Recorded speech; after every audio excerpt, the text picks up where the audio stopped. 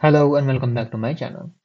In today's video, I'm going to show you how to get the Pencil Project app. So let's get started. So first of all, open up your web browser. Then in the address bar, just type in pencil.evolus.vn. Once you do that, just press enter. Then you should land in this page out there. So once you land in this page, just go and click on the download for Windows x64 button out there. Now if you're using any other platform, just click on this to see all downloads.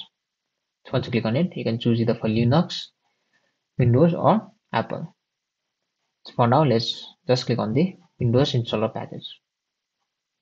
Then it will start installing for Windows.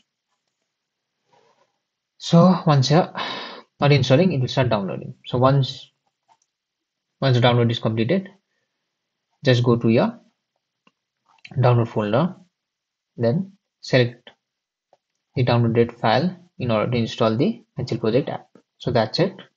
Thanks for watching the video. If you have any other questions, you can leave it in the comment section.